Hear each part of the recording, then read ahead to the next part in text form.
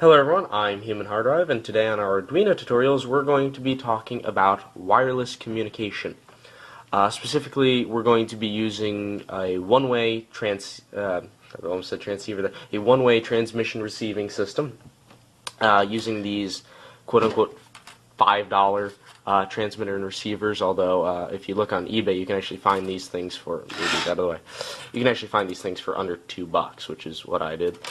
So these two things here, this is the transmitter and this is the receiver, are extremely simple little devices. All they really need is an external antenna, which I've got here. It's just a simple length of wire, which I soldered on. If you do use these, I recommend something about 15 centimeters. What does it work out to? About 5 inches in length. A little longer doesn't hurt, and I did strip off the insulation. These operate at 433 megahertz ASK modulation, which is fancy way of saying AM, so they do pick up a fair bit of noise. But thankfully, with the Arduino library, there is an Arduino library we're going to be using in this, V-Wire, it does incorporate some simple encryption, some CRC, cyclic redundancy checks, to make sure that the data gets to where it's supposed to. These things will run to about 4,800 bits per second, pretty reliably, although I'm going to probably run them at 2,400. And I mentioned how simple these things are. All they really have is a data line, then that's it. They've got power, ground, and data. So whatever you, theoretically, whatever you put on the data on the transmitter will show up on the receiver. Now, the receiver, most of these have 4 pins with 2 data. All you really need to do, flip that around, that's a little hard to see. They have 2 data pins. You really only have to use 1, and I'm only going to use 1. If you use 2, your data is not going to work out right. Okay, so to run this, I've got my Arduino Uno and my Arduino Leonardo with a separate breadboard because I don't have one of these nice things for it. We're going to be using the Uno as the transmitter in this case, so I'm just going to go ahead and plunk this down there, and there we go. Wait, unplug this first. So yeah, it's got ground voltage, and then this is the data line. So if I plug this in so I can see it when I wire it, as opposed to the other way around. There we go. And if I grab a wire, so what we're going to do is just going to hook up ground. Like so, bend that out of the way. Ground to ground. Voltage, in this case thread wire, to 5 volts, and then the data line, we can actually pick whatever data line, we can pick whatever pin we want to use for this. So in this case I'm just going to use data GPIO 7, and that's it. So bend these out of the way.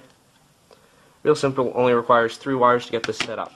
Now with the case of the transmitter, the more voltage you put in, the farther it will transmit. So we're only using 5 volts here. This will probably work up to 100 feet line of sight, so that's pretty good. Okay, that's the transmitter all wired up. Basically the same thing for the receiver.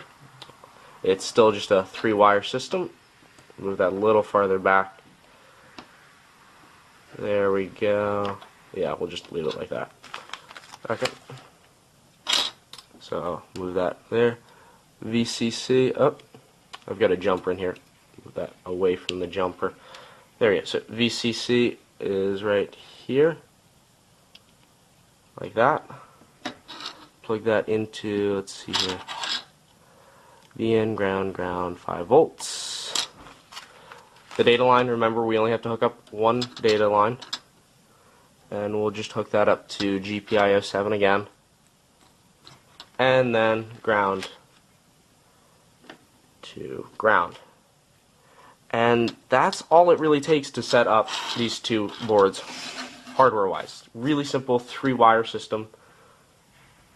And with that, let's go ahead and start writing some code using the V-Wire library. Okay, so I've got 2 Arduino IDE windows open. One on the left is going to be for the transmitter, and the one on the right is going to be for the receiver. The transmitter is going to be the Arduino Uno. I'll make a note of that. And the receiver will be, of course, the Leonardo. Now, in order for this to work, we're going to be using a library called Virtual Wire, and I'll put a link to that in the description. And what this library does is it has functions built into it which deal with all of the necessary handshaking and CRC encryption that this system is going to use.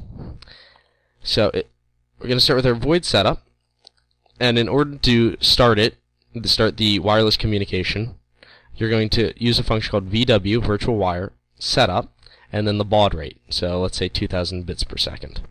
Now, you'll note that this is very similar to serial.begin at 9600 bits per second. You also have to set TX pin, and if you remember, it's using pin 7 on our Arduino Uno. So you've got to set the TX pin, and that's it. That's actually all you need to start it on the transmitter. And let's start the loop. Now what we're going to do is we're going to write some very simple code which is going to take a character from the serial terminal for the Arduino Uno and send it over to the Leonardo, and if that character matches, it's going to turn on LED on pin 13. Okay, so if serial.available, so if there's a character in the serial buffer, we'll create a character variable to capture it, serial.read. And so if C is 1, and we'll say that means on, send uint 8_t C, comma 1. And if I check that, yeah, all the parentheses match up.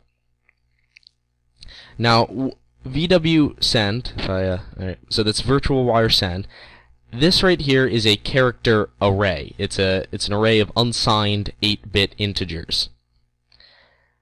And I'm casting a character to that variable type. It only accepts 8-bit unsigned integer arrays. And the second number is the length of that array. So in this case, I'm just sending one character. I'm sending 1 byte. Okay, else if C equals 0, missing a close parenthesis, VW send uint 8_t array C, comma 1. And that's it. That's really all you need for this side of the code. So the transmitter is fairly straightforward. All you have to do is set up the speed, set up the transmission pin, and then set up what you're going to send with some sort of buffer, in this case C, and it's going to be some array. So transmitter, fairly easy. The receiver, however, is a little more complicated. Like the other one, you have to include the virtual wire library. Now on this one, we're not going to bother with the serial setup because we really don't need it. What we will say is turn on pin 13 as an output, and let's turn it off. So VW setup, 2000 bits per second. Make sure that these two line up. They do. VW set the receiving pin, also pin 7. But this time, however, you have to say VW RX start. And what this is going to do is it's going to start listening on pin 7 for data to come over. And this is something it's important, otherwise it's not going to start receiving any data. Okay, once you've got that, put in our loop. Now there are two variables we have to define. They're also unsigned 8-bit length. First one is buff length, which is the maximum length of a message that the virtual wire library allows, and there is a variable to take care of that. And then we're going to create an array to hold that, to hold the data. So this variable here defines the maximum length of a message, and this is the buffer that holds that message. This is the array we're going to have to step through to get all the data. So if VW get message, and then we're going to tell it the buff, and then the buff length.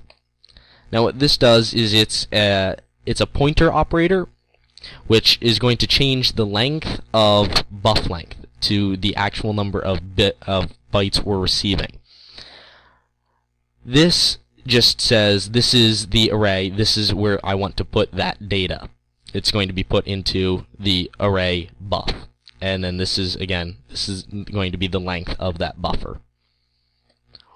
We don't have to change the length of it. It's already been established to be the maximum length it needs to be. All we're modifying is how far into it we have to step to get all the necessary data. Now to get that data, we're going to start with a simple for loop. It is less than the buff length. Then we're going to say if buff I equals 1, digital write 13 high, else if buff I equals 0, digital write 13, didn't spell that right, digital write 13 low. And that's it. So we're going through each index in the array buff to buff length, which in this case will probably just be 1 as we defined it, as we're only sending one character, but it's a good idea if you're going to modify this to use the variable buff length, so it is adjustable. Then we're going through each index and we're checking it of index I, and we're checking it against the two messages we sent, either 1 or 0, and these are characters, 1 being on, 0 being off. And then based upon that, we're going to either turn that LED on or off, and that's it. So let's just make sure that these are correct. That's correct. And so is the transmitter. So let's go ahead and upload these to the proper boards and see what they do.